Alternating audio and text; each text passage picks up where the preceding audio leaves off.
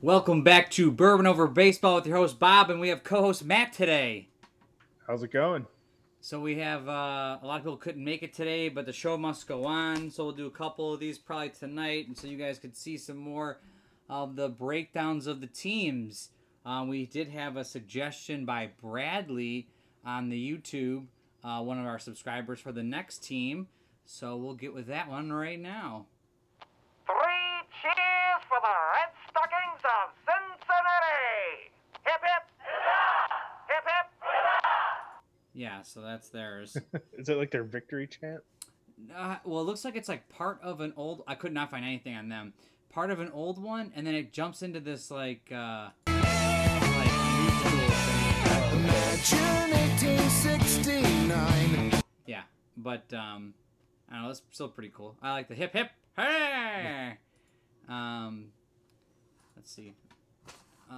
Okay, so anyway, the reason Bradley wanted because last time we did the Tampa Bay Rays, not exactly last time, but recently, and Greg Vaughn was someone else's one of the favorite players, and Bradley wanted the OG Greg Vaughn, which is one of his favorite players to play with. So he's on the Reds, and he said the Reds are a fun team to talk about, so we'll get to them. First up, we have Aaron Boone. There we go. Yeah, so we have a manager. Actually, this card does see a lot of play. Yeah. I assume it's because of the low cost and 7 on base A speed with decent fielding, and he's got a decent chart. Yeah, I mean it's one of those where you're not looking at him early, but later as you're filling everything out, like if you're gonna go, oh, I need a third baseman that can get on base ish, and you're really looking for fielding if you're going that late. But it's like he's cheaper. You're getting the speed A, which is fantastic. Yeah, I mean, obviously I'd hate to have to get a 7 on base guy, but he has a lot of other things that are good here. Obviously the A speed, obviously the third base being in the plus range here with 2 of a max 3. 240 is very valuable and like I said, good chart. Yeah. Low walks, gets on single at 7 here. It's great. Obviously, with the cards, and we've been talking about this lately on the Discord and the Twitter, with the A speed being just a straight 20, we've been switching over on our statistics from SPD, which is a speed variation, which is a better variation than the one that Showdown had. But even that wasn't an absolute metric. One of the guys on the Discord and on Twitter was able to show us a base running statistic, and so therefore we were able to use that. And what I'm noticing on there is with the BSR statistic on Fangraphs, is the elite people are like really fast and like get this like quote unquote bonus in our type of game, but like most people end up being like 12, 13, 14, 15, 16 speed. Like that makes sense. Well, and it does. And if you think about it, like, when I was looking at it initially, it was like, okay, well, Larry Walker was like really high up in the 96 season. Well, that didn't really make a lot of sense. And Lofton wasn't so high. Well, when I read it with the BSR statistics, Lofton's like a 24, and no one's even close. Yeah. When I say no one's close, the next closest guy is like a 22. There's only a handful, and then it starts going 21, 20, and then it starts dropping quick. So it is interesting then to see when you have the showdown cards and go, okay, this guy's a straight 20. And I'm sure we're going to eventually get away from, and maybe this will happen in our next set, with the letters A, B, and C. Because it really is nice with the, I think it like tricks people when you see a guy say, well, he's a B speed 18 or a B speed 17. It's like, well, he's only like 3 lower than what a quote unquote A speed guy would be. Right. It throws you off. So that is what's nice about Aaron Boone here. But I think that BSR thing is going to be really nice going forward. Yeah, and I liked when we were talking about the total zone or the RTOT, like that one almost kind of gives a good measure too. You can tell who, because it says 0 is the average, 10 is like you're way above average. Yep. And it's like guys that are above 10, you're like, oh, well, these guys were the top of the top. Yeah, it does a nice job. The BSR does the same thing where it says 0 is league average, and so like I think it was like, I don't know who it was in 96, like Jeff Cirillo or somebody random was like the lowest guy in the whole league, like the worst base runner. I was like, oh, well, then you're getting the D speed. But what you could do is once you make the metric, then you just can go year to year because 0 is always league average. So if you go, I'm going to set it up so that D speed goes, like 5, 6, 7, 8, 9, and then everything, and you just go in 5 thing increments, and then you say middle of the gap is like 12, 13, 14, 15, somewhere in that range. Or maybe you say 13, or maybe you say 14 through 16 is middle of the range. Then you could say that's 0, or that's league average. Right. Or maybe you can lower it and say league average is a 12 or something, and then anybody below the league average is awful at running, and anyone above. This happened yesterday with the Derek Jeter I posted, and someone was like, wow, it sucks he's a C-Speed 12. I said, well, it sucks if you're, again, when you're basing it from, if I played him in this 2000 set, Right. you'd be like, it sucks. But when you're playing him in just the 96 set, it would make a lot of sense. And I think going forward, we'll try to be better with better statistics, so then everyone will get a little bit better every time we do this. And I know we've been working so hard with like the doubles and all these other things. Like, I mean, Peter in the last month has come up with all these great calculations of percentages, and he's really been hammering that out too. That's going to be awesome. Yeah, because if we do better, Peter's really good with the formulas. Yeah. And me and Matt have been really tackling like fielding, and now we were looking into speed. Which was nice. Matt posted a card, and someone was able to show us a better metric, which I loved. And so it's like, okay, man, if we can, if Peter can knock down some better formulas, and we can get even better with fielding and better with speed, like, it just makes everything so nice. Yeah, and I think the better we get as close to a consistent, because obviously nothing's ever going to be perfect, but like, once we have almost like a set one, you can almost look back and be like, okay, this is a level playing field. Here's where these guys rank all the time. Yep. Absolutely. And I know that a couple of people in the Discord are doing other things with like, weighted on base average and stuff like that, which is great. So I love the people that are using other types of statistics to do things. Obviously, we're just trying to sort of keep it as Showdown as it can be. But even that, we try to break the mold a bit. and the best part with that is like, there's all these different people doing things. Nobody's got the right way. Everybody has fun with it. Yeah, I mean, like, that's the main thing. We're just here for fun anyways. But then you can even combine them at some sort of range. Like, oh yeah, we got one guy that makes his this way, and you like that version of a player better, just toss him in there. As long as his points are fair to everybody else's. Yeah, and I like to do mine in like ranges, I guess. So like I usually don't play 2000 with 2018. Right. I have done it, but I don't usually. But I would play like the 2018, 2019 sets together. I play the 2000, 2001 sets together. Yeah. I might even play your 05 set with, when they're close enough, I usually try to play them. The 96 set is the oldest one I've made. It's going to be... And even then, like, if you're combining everything, it's like, well, you just don't have a point format at that point then. Yeah, and that's what we've done before. Yeah. Those are fun for, like, blind drafts and say, it's fuck it, you don't know what you're going to get. But I think when my 96 is done, it's going to be really fun in a combined or in a contained thing. And then as we develop more and more sets, it's going to be probably easier to transition. Yeah. And hopefully everyone will have that ready for Showdown Con 2021. Next up, Mike Cameron. So this is obviously the Reds version. I think I'm used to the Mariners version. Yeah. That was the one I really liked. But this is still a pretty solid card here when you got the A Speed 8 OF +2, which is huge, because you can play them anywhere. Right. And another great chart. I mean, so we just looked at a little bit of walk heavy, but big single plus range here. So we just let off with 2 A-speed guys with plus fielding and good charts. Pretty solid right now. Yeah, I like him a lot, and it's, he's, whenever I think of him, I think of his 2001 Mariners card. Yep, that's the one I always used to play with. Yeah. That's funny. And I never really used this one, and it's like, this is a pretty good card. Yeah.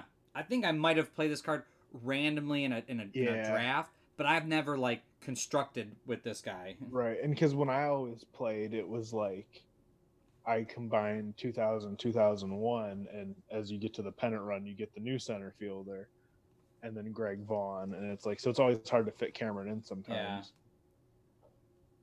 Well, I like this card. I think it's a good pose and a good solid card. I always like he was like one of the centerpieces of the Griffey trade, wasn't he? That I do not know. And we'll get to Griffey later. I was always just saying, I know Griffey wanted to come to the Cincinnati because because his family was there. But man, right when he went to the Reds, it was like total drop off. I remember in like grade school we had like a famous Ohioan report, and one kid did Griffey, and people were like, "He's not from Ohio. That's not fair." And so like he just told the teacher he was, even though he was, just playing for the Cincinnati Reds. Next up, we have this is one of the ones Jeff likes to talk about.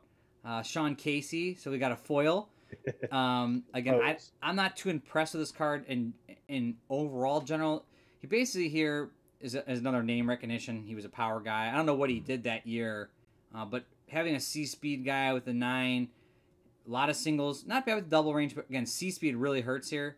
But Jeff loves this card because he likes to say how unflattering this picture is. He said of all the pictures you could pick from, this is the one you picked for Sean Casey.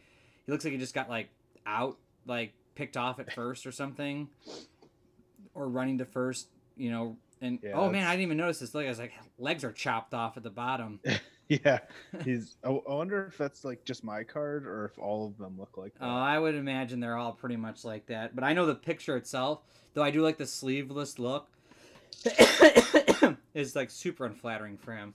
Right. He looks like he's especially struggling. for like a foil. You want the foil guys should be like a little bit extra time. Yeah, he is very odd foil for this team because like there's so many. Like Mike Cameron, I like more. Yeah, right. We haven't seen the whole team yet, but I know in my opinion, Greg Vaughn would be the one.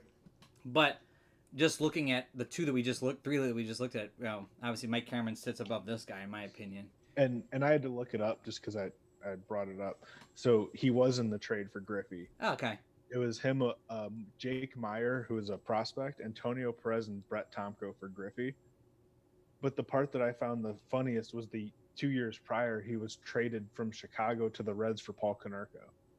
Oh, I think about how the White Sox, like how their franchise was built around Konerko in the 2000s. Like it's a pretty nice trade. Yeah. So Konerko for Griffey. No. Konerko for well, I guess technically, yeah. That's kind of my joke. Yeah. Next up, Danny Graves. So we got a nice closer bonus here. We got 4 control for 1 to 16 out. It's a pretty solid guy. I like the no doubles here. Just seems a little pricey for 180. This guy also looks like he's like coming out of the grave with his. Looks a little old. And he came to the Indians like way later. Yeah, I was like, I feel like I remember him playing for the Indians. He also looks oddly like chubby in this photo. I think it's just like the wind got in his it like blew his jersey up. It's probably not true, but man, he just looks a little odd shaped. And I always thought it was crazy because I feel like the Reds are the only team that had 2 closers in the original set. Yeah, and the other one we'll talk about here in a little bit. It's another foil. So double closer bonuses. Double closer bonus. This card's obviously not bad. Big ground ball range, and the no doubles is nice. It's just a tad pricey. He got the no double bonus and the closer bonus. So it's a double bonus. A double. Next up, Pete Harnish. Yeah. Harnish. I would say Harnish. So standard 4, 1 through 16 out guy. This is the kind of guy that usually I look at towards the people I like. Now, I always usually lean to Brad Radke, and I'm pretty sure Radke's got the extra inning for only 40 more points, I think. So I think that's what we. What's up? I think that's kind of how we figured what an extra inning was 40 points. Yeah. So it just depends on what you're into here. So if you're, I guess, go a little bit lower, I'd have to like really get into like their ground ball ranges and what kind of team you're building. Yeah. 7 through 11. I was a big user of this guy. You were? Yeah. He's not usually bad. my number 2. Yeah, he was my number 2 type guy because I usually had like Pedro or Kevin Brown. Mm-hmm. Yeah, this is a pretty solid card if you're looking at that 4, 1 through 16 range, which in my opinion is a really nice range. This is usually the lowest I want to go, unless I have to punt. My strategy usually is 3 solid starters, and I completely punt on starter number 4, and I usually try to just manage that game with some bullpen or just to get lucky, and I just try to win usually 3 out of 4 games or try to split every once in a while, and usually that does well for me. It did okay here and there, but I think when we do the 2019, we'll see how it does in real life, or not real life, but might be real life at this point. Yeah. Next up, now this guy gets drafted all the time, Barry Larkin. Very good card, especially reasonably priced. Yeah. So you're getting a 9. Especially with all the shortstops in this set. Yeah, so what do we just have? Sean Casey was what, 320? 20, yeah. So for 40 more points, you're getting a 9 also. But you're getting A speed and at the top tier of defensive positioning. So a shortstop plus 5. I mean, he's got more walks than Casey, and Casey has more homers, and they always gave out more points for homers. Yeah. But, I mean, this card's fantastic. This card usually goes very early. Obviously, in my league's defense, people just love the defense. Yeah. But I just think if you just, again, the defense is nice, but just a 9 A speed for 360 is pretty solid here. And I feel like the 16 single plus is nice. I mean, obviously, I think Casey had the 16 double. Mm-hmm. But I just really try to avoid C speed guys if I can. Yeah. I mean, especially in a league where this is so black and white, where it's C is 10, B is 15, A is 20. Right. Getting an A speed guy on second base is huge. And especially with how we've talked about position depth, he's maybe the 6th or 7th best shortstop in the set. And it's he's really good. Well, I think it's just because he's so price valuable. So what's Nomar, 510 or something? Or is he? No, he's 490. Or Jeter's 490. I think Nomar's a little cheaper than Jeter. Okay. But then A-Rod's 510. Yeah, well, A-Rod's Omar card Vizquel's is stupid. But if I'm looking at some, I don't want to spend $1 zillion, and I'll just go one on base lower than say a Nomar, who has terrible defense. And Nomar's not A speed. No. So it's Barry falls in a really nice range. Like I said, he gets drafted a lot. I'm thinking of Omar is 410 for a 10 on base speed A shortstop plus 5 with no homer. Yeah. For 360, I'd rather just take Larkin. Yeah, so that's a good comparison. So you have Omar for 50 more points, you get the extra on base. So is it worth it to get the extra on base with no homer? That's where that trade-off is. It depends on where he's going to fit in your lineup. Both of them get drafted whenever we play. It just depends on what you're looking for. Maybe you really wanted an Omar type, but he got drafted, so then you're looking at maybe Barry. But usually Barry, Omar, and A-Rod, they're all picked up. Usually Nomar, Garciaparra does not get picked up. Wow. Just because I think he's too expensive and he doesn't really offer you anything. Again, that's just how it is in my leagues. How I've seen. Again, I don't run deep leagues. I would always want to run. Like I said, I think I've talked about Jeff. The next one we should do is a 2,000 or something, and just AL only. So it cuts. We were talking about that half. on Twitter. I feel like.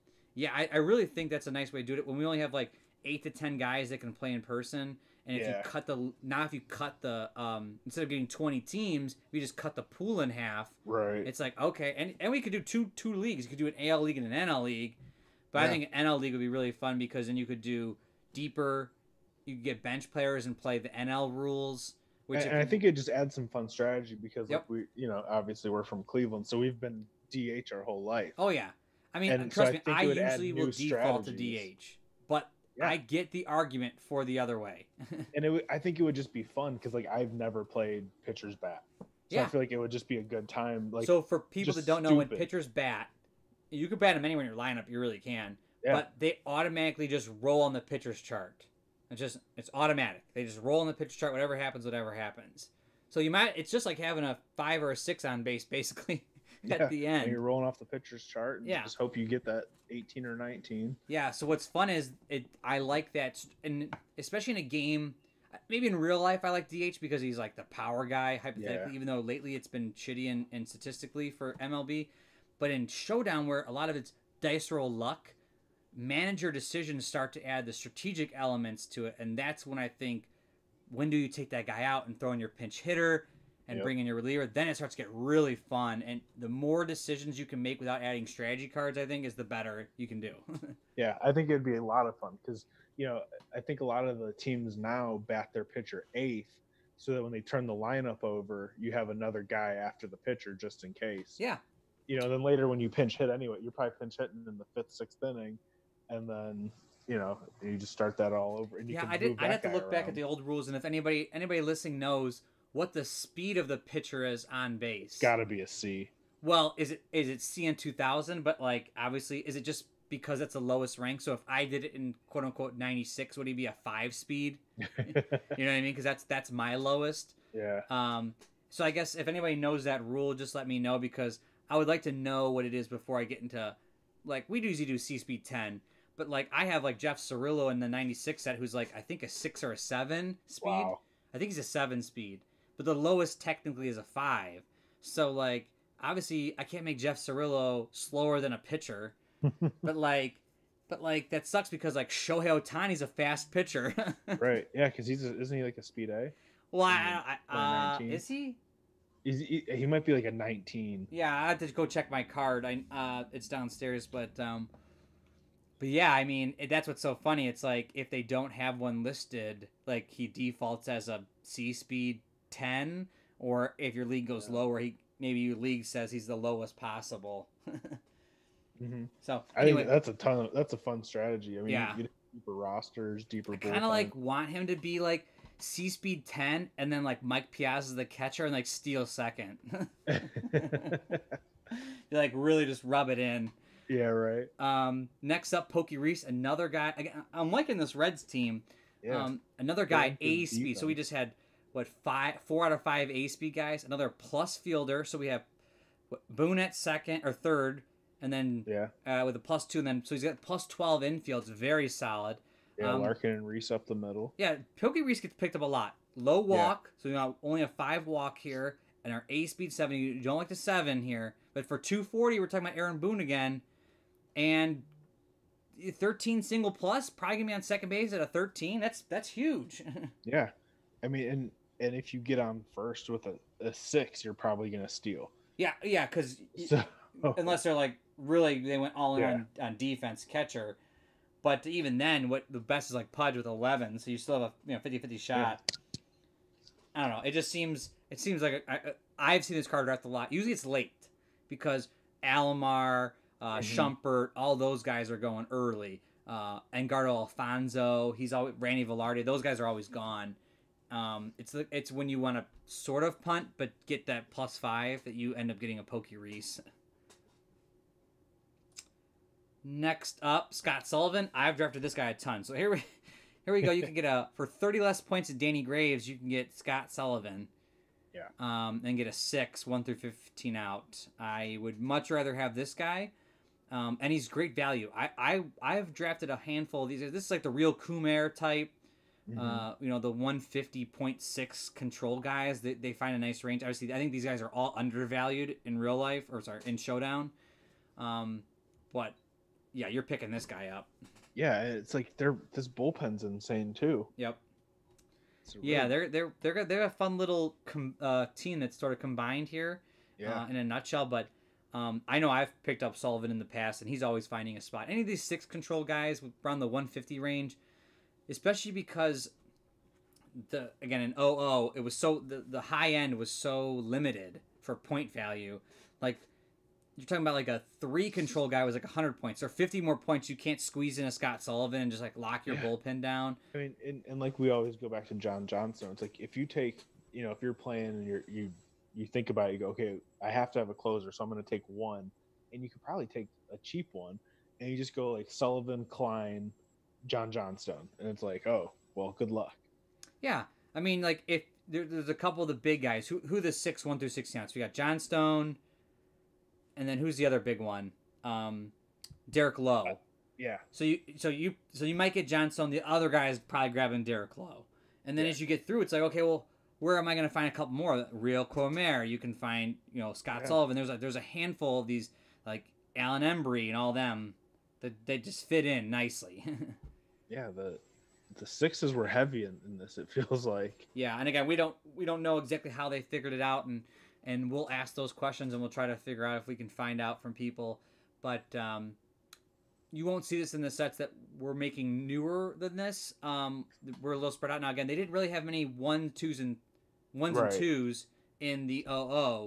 So they could have spread it out some more. And I think when they sort of went to the 01 style where they increased the points, that's probably the right call. So now you can spread out between 0 and, say, like 200. You can really start to flex that range. So a 6 control guy is obviously more valuable than 150, but now a 3 control guy, he starts to become valuable. Right. So. Because with this, you can piece together a pretty good bullpen for 500 points. Oh yeah, easily, like and that a really good bullpen. And I know people that do that. And here's a little bit off topic, but strategy talk. I know a buddy of mine, another Matt, not the Matt that's talking, but the different Matt, and he would base his points on, or base his draft on points. He said, I'm going to spend X value in batting, X value in pitching, starting pitching, and X value in relievers. That's another way to look at it. You could say, like Matt's saying on the podcast here, I'm going to spend 500 points on relievers. That's what I'm trying to go, and I want to really break that. I can go up or down a little bit. I'm going to spend, 2,500 on starting pitching, and then, I'm going to spend 2,000 on batting or something. You could figure that out and give yourself some guidelines. But again, the draft starts to weigh itself, but that might give you a little bit of, I was going to say guidelines again, but just to keep you in line so you don't start to go, oh my God, I need to grab this guy. Like, no, my strategy, I need to stick within here because I know it's going to work. So next up, we have Eddie Tabensi. I think it's Tabensi. So this is the guy we want to steal on with our C-speed pitcher. So this is just a straight power guy. You're punting, and again, depending on your rules, on how many stolen bases you allow, or if you're doing strategy card stolen bases, my league does 3, not including single pluses. Those are like not free stolen bases, but they don't count towards your manager decisions. This guy, obviously, you're getting stolen on all day. And I've had a guy like this on a blind draft, and it was like automatic every time. Like A-speed guy is literally stealing unless they're rolling a 19. Yeah, and you have to really get lucky, and it's like it's just not. There's no reason anybody's going to take him. Yeah, because I don't even think you would really take him as a DH with the other guys available. Yeah, I mean, right now I'm just looking at this. He's just got a big home run range. So 17 is a huge home run range in Showdown.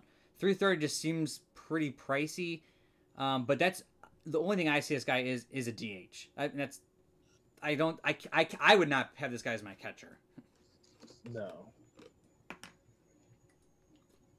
I mean, you got to really be getting a great bat for a +2 catcher. It's, you got to have Garver. Next up, we have Brett Tomko. I really like this jersey with the white and the red sleeves. I'm usually a fan of the black sleeves, but this one looks pretty sharp. Like old school jersey. Yeah. Even though it's not, but it just kind of looks like one of their old school ones. Oh yeah, the Reds have. Well, they're like the oldest team, so they have their flex of a lot of them, and obviously they have the one where they literally don't even wear sleeves.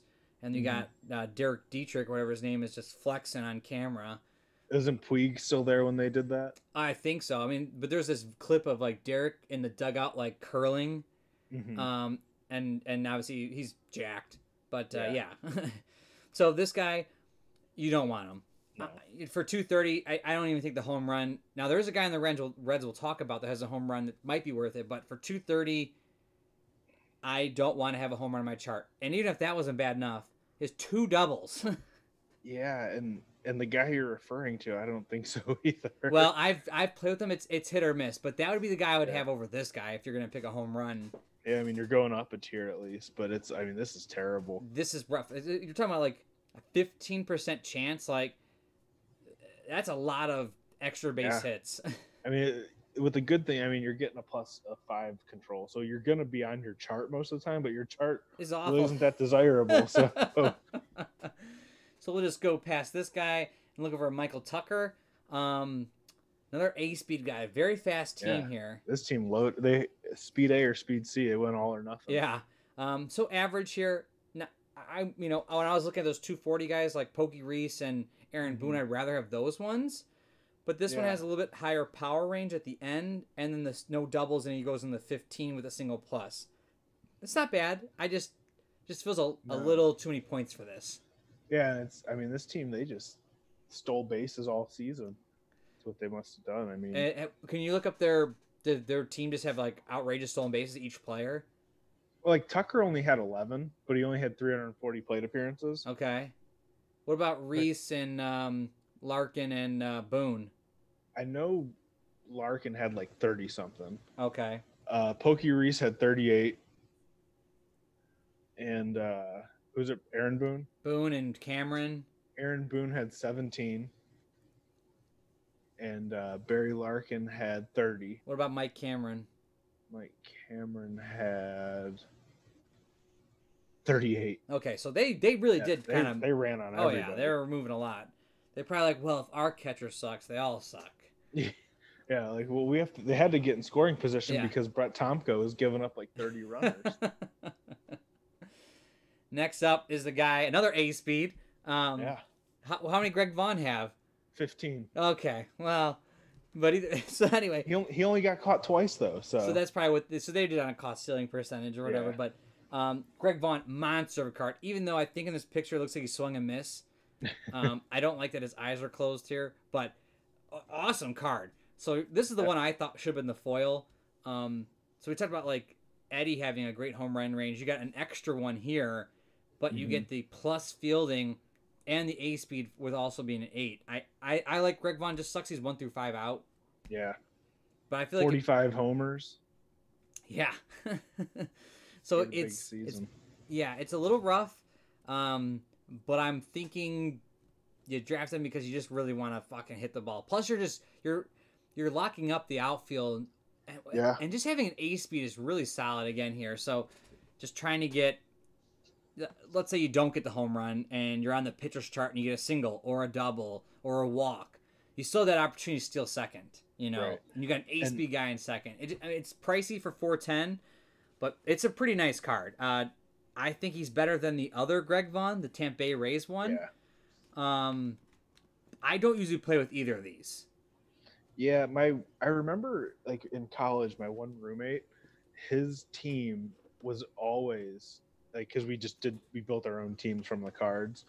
I remember it vividly because he had FP Santangelo and then Kenny Lofton and then Greg Vaughn was his cleanup hitter. So I don't remember who was in between there, but like Greg Vaughn he had back-to-back 8s with big home run range as his 3-4, and it worked. Because he saved money to spend. If you get the other pitching. guys on base, he's just a monster. I mean, I don't usually play with him, but obviously I'm a little nervous to pitch against him. Yeah. You know, I mean, A-Rod of 15 home runs, so you're looking any of those type of guys, they scare you. You know, you don't want to give them the chart. And it's a huge. I mean, 5 home run ranges is a really big range. Did he have 40 home runs that year or something? Who, Vaughn? Yeah. He had 45. Yeah, just absolute stud. I mean, you're talking about it's a really fun card, but that's why I don't understand how you give. Now, I understand Barry Larkin, totally get that, but why does Sean Casey get over Greg Vaughn? I don't know. Yeah. So You know, and the funny thing is how we were just talking about Eddie Tabensi, but it's like I know they did it based on percentages, not just raw numbers. Yeah. But he only had like 20-something homers that year. Yeah, and that's sort of the Mitch Garver thing. Yeah. It's like his home run, and that's how I do it. That's why I'm always like a big fan of like the Mickey Mantle versus Babe Ruth debate. Because it's like home runs per like plate appearance is like a big thing for me. Yeah. And I like looking at the percentages too, because you're like, man, this guy hit that many. Yeah, I mean, that's what you have to really look at because, I mean, even like Yelich last year gets hurt, you know, and like if these guys play the whole season, how many do they have? You know what I mean? And you're looking at statistic thing. You don't look at milestone numbers. You look at, you know, what they did in the plate appearances that they had. Yeah. Like how many times did they walk with the plate appearances that they had? How many times they, you know, hit doubles with the plate appearance they had? So hopefully everyone else is doing that same thing. Right. And it's not like he had like a terrible, like it's not like he had too many plate appearances. He had 643. So like in a 600 plate appearance thing, he still hits like over 40. Mm-hmm. Absolutely. And I usually do mine at 400. Sometimes I've done 600. I just did my 96 one at 400. I was gonna say we've been kind of just doing it the percent. Yeah. Yeah. I usually try to, you know, bring it down to that. That's just because I've been off that old school algorithm, which like brings it down to 400, creates a calculated number, and then you basically multiply it by all the percentages. Yeah. So, next up, Ron Vallone. So little rough here. Now you're going down to a 3 1 through 16 out versus our 4 that we talked about earlier. But you're dropping 110 points. You get the extra walk here. I don't know. It's just not. This is your typical 320 to 340 average type guy. Nothing too spectacular. Next up is the foil Scott Williamson. So this he does have closer bonus in a sense. Yeah. Because we had talked about earlier with Danny Graves being a 4. This is 10 more points, but man, if he's on, this is Randy Johnson. Mm-hmm. And So he's really good. yeah, so Randy Johnson has the no single, no doubles as a 3, 1 through 18 out. This is him. So you're talking about a really dominant closer. I don't like it being a 3 control. I know they just gave that to people that were good. I didn't understand that because didn't he have a really, really good year? Yeah, I mean, and I'm looking at it right now. Out of like the 99 season, when you rank them in like relievers combined ERA and WHIP together, he was 8th. 8th overall, So and obviously, Wagner, Rivera, Benitez, Hoffman, Folk, Zimmerman, and then my favorite, Scott Sauerbeck, oh, and then Scott Williamson, followed by Doug Brocail. oh, Doug, we got a Doug Brocail sighting. But yeah, It seems like the guys that got 3s were the ones that had the lower WHIP. yes, that's how I think they thought of it. Like that would be good, like because I think they said WHIP means more outs, and to have more outs, you needed to have lower control. Yeah. And and of the guys ahead of him, only Scott Sauerbeck had a higher WHIP. Everybody else was almost below 1. Yeah, like I would rather see this guy as a 4 or a 5, and just give him like a single and put those outs into walks.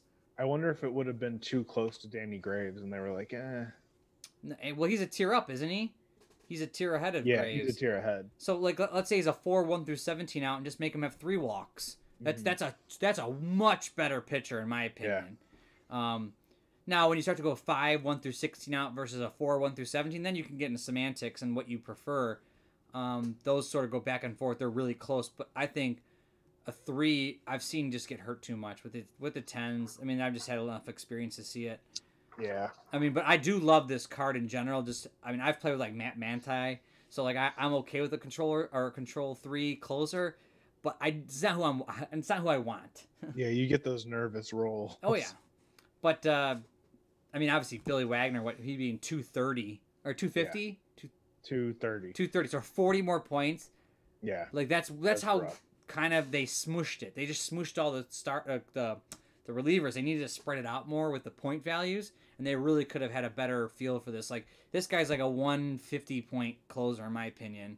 160. Yeah, he probably is if they didn't have a closer bonus. Closer bonus. Yeah, it's a pretty sweet picture. He's though. Still solid, but oh yeah, I mean you're not gonna be mad about it if you got him in a draft or different types of drafts, but I don't see him much in constructed. No, if you're constructing a team, like the way I've always done it is if I am taking a 3 in the bullpen, I need to have a 6. Before him? For matchups. Because it's like, if you get to the end of an order and it's like, they got 7s and even an 8 on base, like you can throw a 3 out there and like, okay. But like when it's a 10, you hate rolling with a 3. Yeah, and what you said there, if you're playing, 6, 7, 8, 9 in the lineup, you bring Scott Williamson and you're basically locking that shit down. Yeah.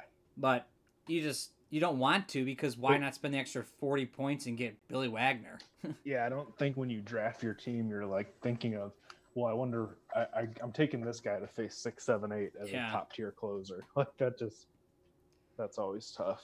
All right, next up, Dimitri Young. So you got big boy Dimitri here. The only speed B. Yeah, not nothing crazy here. Doesn't really hurt you too bad. Got a big double range. Yeah. So he's solid. I've played this card in draft, but I usually don't draft this player. But solid. His walk range or his walk rate and his double rate was the same. He had a 7.33%. So it's like he was hitting doubles. Yeah, I mean, it's pretty solid. I mean, if you're just looking at like extra base hits here, having a low walk range and like 7 being a single, he's a solid card, and at least he's not a C speed. I mean, that's what you're hoping for here. 330 is not bad for this kind of player either. No. I feel like he's playing first base in this photo. I think that's a first baseman's mitt. It looks like they probably were because they're outfield trying to fit everybody in. He also might be in spring training here at this jersey. Well, because if this is 99 going into before they got Griffey, it's like they had Cameron, Tucker, Vaughn, and Dimitri Young with no DH. So he probably did try and learn another position. Yeah. So interesting. It's not a bad card. I usually don't play with it, but if you had this guy, I think you'd be pretty happy with it. So. Yeah. Not too bad. Next up, Dante Bichette. We got the pennant run. So this always made me upset because they didn't have Dante like in the main set. If I'm not mistaken, right? Yeah, they didn't have him because he would have played on the Rockies, I thought. Yeah. And so they don't have him in there. And then they put him in and I am a big Dante Bichette fan because I loved him as a Rockies player. And then the only thing he's in is in Cincinnati. I'm like, I wanted him to be on my fucking Rockies team. But Yeah, I always crazy. loved him just because the Rockies are monsters. I pulled up his Rockies stats, and I mean, he played a full season. Yeah. Like, he had 659 plate appearances, 38 doubles, 34 homers. I mean, you can check. I'm pretty 354 sure on he has base. no Showdown I Rockies thought card. he had like an 8. I thought he was like an 8 on base. Okay. I'll I could be double wrong. check. What? I'll have to double check. You can double check. I thought unless I'm thinking of Andres Galarraga, which maybe that's the guy I'm thinking of. Yeah, he did have one. Okay, so it's Galarraga. Yeah, Galarraga didn't get one. So did Galarraga play with them in that year? Because he's on the Braves pennant run card, yeah, I think he didn't play the year before because I think he was hurt. but he was on the Rockies. That I don't know for sure. I'm pretty sure. So that's the card I was thinking of, not Bichette. Yeah. I was like, Yeah, because Bichette had a 350 point as an 8. okay, on base so card. it's the Galarraga because it's the big. Well, they always say the big four, but I always like Dante, Big Cat, and Larry Walker. Mhm. And obviously you have like Ellis Burks back in the day too, and Vinny Castilla. But when they didn't have Andres on the Rockies, I was upset. So again, my mistake for the Yeah, he pennant didn't. run here. He didn't play in '99. He was with Atlanta in '98. Oh, but but didn't he get a pennant run? Colorado. He got a pennant run for the 2000 set, but he So- didn't play in '99. So I think they kind of projected it off of what he did in '98. But why wouldn't they give him just an 00 card for the? I wonder if his injury was that bad. They weren't sure if he was going to come back or not. Oh. Fine. So again, I guess it is my apologies. I am wrong there. But that's the guys I used to like. But anyway, Dante Bichette. You don't really like him here. He's got a lot He of got downgraded. yeah. He's got a lot of power. We just talked about like having the 14 double with Dimitri, or the 3 double range for Dimitri. But being a 7 here just kind of stinks a little bit. But 260, but no outfield ability here. It's just not a great card. No, and it sucks because isn't Cincinnati's park considered a hitter's park too? Yeah, Like, home run it's not park like he, in general. Yeah, it's not like he went to a different, like a different. Well, if he went from Colorado, which is also Right. a home run park. But I think, if I'm not mistaken, even here in 2020, the Reds had the most home runs last year. Not Colorado. Yeah, because I'm just kind of looking at Bichette for what he did once he got to Cincinnati. I mean, he hit 16 homers there in 2000. Well, he didn't even play the whole year in Cincy. Interesting. They traded him to Boston, but I mean, he had 23 homers, so I guess he technically went down. Yeah, so they made that one right. Colorado. Next up is the one we were talking about earlier, the big trade, which was sending Ken Griffey Jr. to the Reds. Definitely started to downgrade. You had the Mariners version where he was the 16 home run. Yeah. But he still gets his A speed 9 here, a lot of outs. What's his Mariners one? 590? 590. Obviously, it's a much better version of the card, and this one was probably projected as well, and they're right. I mean, he definitely started to go down when he went to the Reds. He had a good year when he just went there, right? But then I thought he quickly 2000? just dropped off. Yeah, he really fell because he started getting hurt all the time. Yep. Yeah, it sucked. In 2000, his first year with Cincy, he had 40 homers, 22 doubles. Yeah, he had like a good Played a year, full but then season. and then it was like done. Yeah, and like the year before, like that was the highest home runs. That was the last year that he hit 40 homers. It doesn't feel right to see him in a Reds jersey. No. Like, I just think of Griffey as a Mariner. He was the kid, and it just doesn't feel natural to see this card. But he did okay for them that year. In 05, that was like his 2 big years. Yeah. So a little disappointing for the card, but I've seen this card drafted as well. You're talking about a 9 speed that can hit the ball pretty damn well. Yeah, and it's perfect because for this team, another A-speed outfielder. Yep. And then on top of that, if you're building the team, I mean, you're saving 60 points here for a home run, basically. But you can take that and, go get your Billy Wagner. Yeah, exactly. Next up is Danny Nagel. This is the guy I was talking about. I've actually played with this guy, and it was okay. I was losing more than I won because of the double range. But you get a 6 control guy 1 through 15 out, but you got to see what I think the problem was. It wasn't the home run because you just say, okay, 5% of the time they're going to hit a home run. It was it's the 2 doubles. So 15% of the time they're hitting extra base hits. Yeah, and it's when you combo those together, it's just like, man. Yeah. You're still getting what is that? That's a tier 2 pitcher.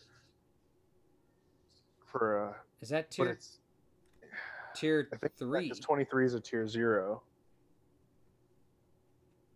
So 22 is a tier 1, 21 is a tier 2. Yeah, because 1 through 15 is a tier 3. That's always and that's why I picked them up. People were like, "Oh, you get a lot of value for this kind of guy for 350. You're getting a 6, 1 through 15 out, tier 2 pitcher." But man, I really think it was the doubles that hurt me more than the home runs. Even though I'm sure I let them up, I just remember just like you couldn't even catch a break. Yeah, if somebody's rolling hot against you, you're just gonna cry. If you can find a guy for value that doesn't have that has the home run, and that's what's giving you the points low, but maybe has no doubles and some singles, you might be able to get away with a guy with the home run. Then I would avoid it like the plague. Like just get unless you're getting like a 10-point player, just get away from the home runs. Yeah, and what's crazy on top of him having like giving up the home run, he had like a 1.9 homers per 9. Woo! His extra base hit ratio was an 11.6. Wow. So 11% of his at-bats, or 11% of his hits were doubles, triples, and homers. And that could have been also pitching, like we said, in Cincinnati. It could have been. I mean, it's just like... It just stinks. This card just... I mean, it's rough. Yeah. And like his extra base hits per hit, 57% of the time. So he was giving up more extra base hits than hit. So next up we have Steve Paris. So for basically the same amount of points, you can get a 3 1 through 16 out with no homers. I would probably rather have Steve Paris now being through this and having a huge ground ball range here. Yeah. But I don't really want either one of them. Yeah, I mean, this is like where Nagel, like where his perk would be is you're probably using him as your third starter. Mm-hmm. So you're going to be matched up in better matchups than most of the time. But that home run, where this guy, it's just your average pitcher. Yeah, this is your standard pitcher. Now you looked before, you're looking at Danny Nagel and say, okay, well, he's in my average pitcher range, but I'm getting 3 more control, right? 1 less out. I just want to warn you guys. It's rough. 15% of the time on your chart, which should probably happen because you have a 6 control guy, right? So it should be on your chart a lot. It just 50% of the time is a lot. It's a lot. It's a big number, especially when you say, okay, so 18 here, 18 on the other guy's chart's a single. That slows them down way more. Mm-hmm. So it's just rough. Anyway, next up, Denny's Reyes. So this is not bad for a reliever. It's not, again, it just stinks because like this guy should be like 100 points versus the other guys. Like if Scott Sullivan is what, 150? 160, I think. So we're 30 points more. Yeah, so for a 150, 160 point player, you get a 6 control 1 through 15. Again, the double's there, but I mean, come on. Yeah. It just they didn't do the points that well. But I do think this card, actually in my set, is probably worth 130 because I'd have the other guy much more valuable, much more salary. But, man, it sucks. Again, no doubles. That's pretty nice. Yeah, but no doubles. Jeff will take them. Yeah, it's just a little...